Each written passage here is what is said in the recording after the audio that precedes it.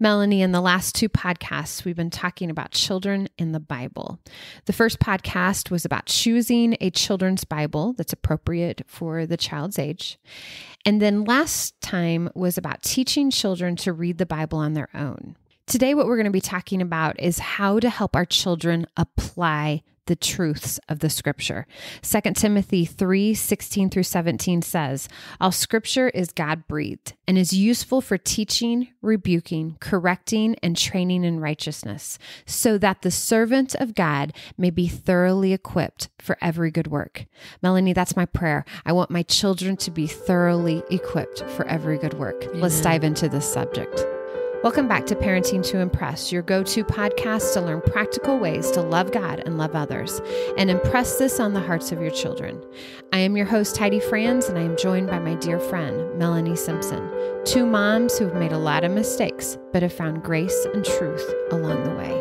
In this episode, we want to really get a clear picture of how we help our children take God's word and move from just the things that they're reading and the things that they're learning to what does this mean then about my life? What does it matter to me? And, the application of the Bible stories. Right. Yeah. In the preschool age, we learn what the Bible is. We learn that the Bible is true. We learn that the Bible is God's word to us. We learn that the Bible was written by men who were inspired by the Holy Spirit, that these stories actually happened, and it's the facts of the Bible. That's my goal in the preschool years. We call it the foundational years for academics. I call it the foundational years for preschool as well. Yeah, it's important at this point that we are just continually reminding our kids that God is so good and He loves them so much, and that all of these things that we're reading about, they tell us more about who He is, His character, His attributes. And then we get to see how God's good for us comes out of that too. That when we are having a really hard time and we're being really, really mean to our sibling, God has a better way. Let's talk about God's better way. And we're not browbeating them with sin and gloom and doom, but we use the words, we talk about sin, but ultimately it's with the purpose of God has a better way. Right. So we're introducing the biblical words, the gospel, the good news, sin, disobedience, grace, mercy, and that is all occurring in these foundational times. One of the things that I see the pendulum has swung so far is that we have turned the Bible into an if-then for preschoolers. If Jesus was kind to other people, then I need to be kind to other people. If Jonah disobeyed and bad things happen, then if I disobey, bad things will happen. Right. And I think this is a very dangerous to turn the Bible into this moral if-then book. Yeah, because you remove the heart motive, which that ultimately is what God cares about. You know, what's behind your actions. Now, I don't want to speak unkindly because I don't think that the motive behind these curricula is wrong, but I think they have taken it, like you said, and oversimplified it in an effort to make it applicable for a preschooler or a young child. They have kind of overstepped. What has occurred is we've taken the Bible and made it a morality book. Right. Now, I do feel that during these foundational years with these facts that we're teaching, that we need to take these facts and make them applicable to the world around them. Yeah. For example, you've been talking about Noah and the rainbow. When you see that rainbow, talk about Noah's Ark and make that connection between those two. If the child is having a meltdown because he can't pick up his clothes. And by can't, you mean won't. Exactly. We talk about Colossians 3:23, that we work at it with all our heart as working for the Lord. So we're helping the children see the Bible on a personal level, that connection. We're not starting on the application as much. Right. And that's just the first layer, because if we don't start then with that first step, the disconnect between this ancient text and me, that's the first thread that gets tugged. And so we have to continually seek to remind our kids that no, just because this was written a really long time ago doesn't mean that it doesn't count for my life now. Absolutely. So how do we then transition from preschool into the elementary years, Heidi? So in elementary years, that's where the application is starting to come. I want children to start looking at not just the facts, but the why and the how. After we read a Bible story, we're going to be discussing what did the different people in these stories do? Why did they do this? Do you think it was a good choice? Do you think it was a bad choice? What happened with their choices? How did God respond to those choices? And I love what you said, Heidi, about asking questions and taking it to the next level. If your kid gives a quote wrong answer, maybe ask, why do you think that? Or why would you do that? And sometimes letting it go, letting the kid marinate in it for a little bit, you'd be surprised then the next time it comes up, you'd be like, hey, remember last time we read this and you said this? Do you still think that? And just seeing what the Holy Spirit is doing in their life. If a child would say the wrong answer when it's a foundational question, we want to point them back to the truth. But a lot of times, if we'll take that time to figure out why they responded, then we can help with the confusion of the situation. Proverbs 22:17 says, pay attention and turn your ear to the sayings of the wise. Apply your heart to what I teach.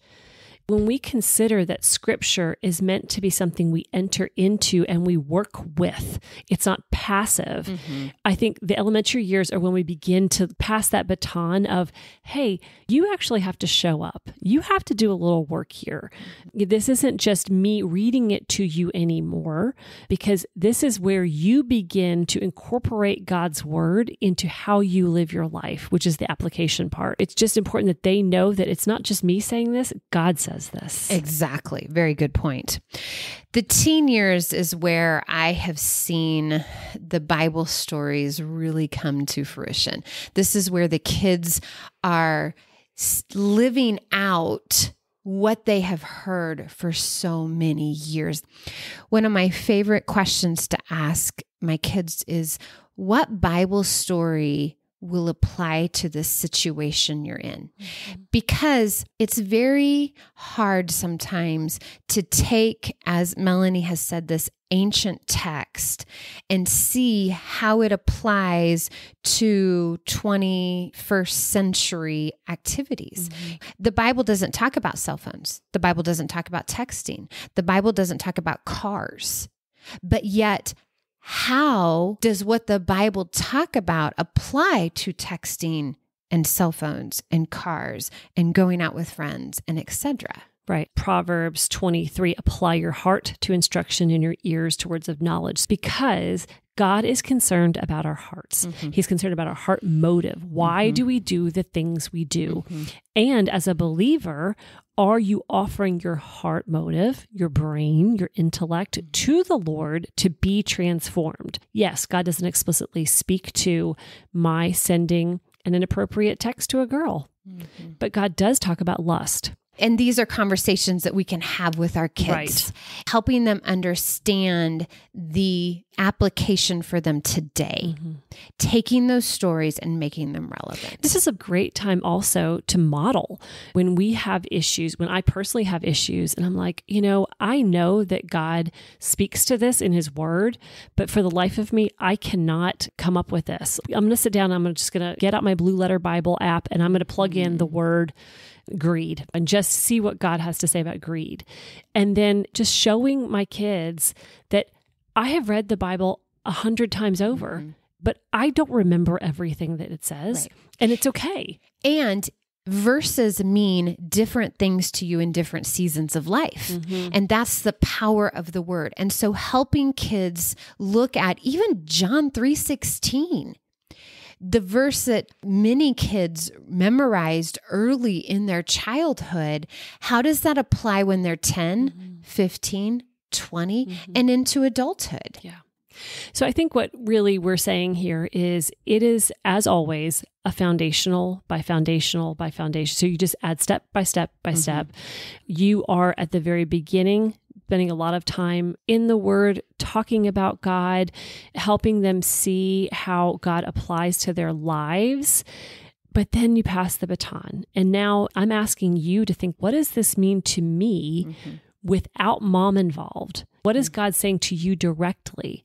And then it just keep extricating yourself from that equation so that finally, by the time they're in their teen years, they are sitting with their Bibles, still asking questions. There's nothing, I mean, we all have questions, but ultimately that they are going to God's Word first before they come to me.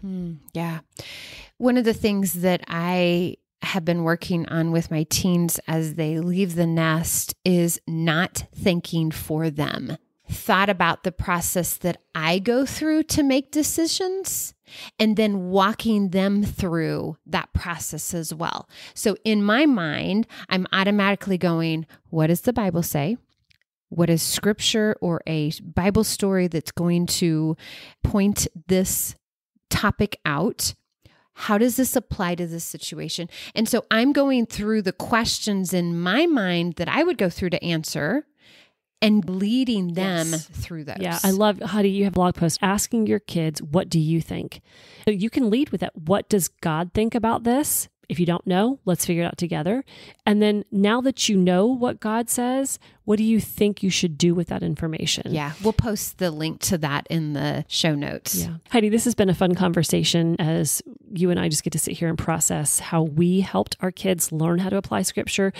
I would love for you to pray us out, offering hope and encouragement for those who are listening as they begin, maybe for the first time, laying that foundational layer to help their own kids apply scripture. Dear God, I just thank you for this opportunity to just share that you are a good father, that you help us, that you do not leave us alone in this parenting journey. God, I pray that the Holy Spirit would just bring to mind some of these tips as we go about our parenting walk. God, I pray that we would have a deep desire to impress loving you and loving others on our children. God, I pray that our children's hearts would be open to what you have to teach them and that we would just be able to walk the walk by example of going to your word and seeing it as the ultimate source for all wisdom, for all understanding. God, we love you and we welcome you into our homes. In Jesus' name, amen. We want to thank you for listening to the Parenting to Impress podcast. Be sure to visit ABCJesusLovesMe.com and check out the show notes for more information on topics shared in this episode. Please subscribe and share with your friends.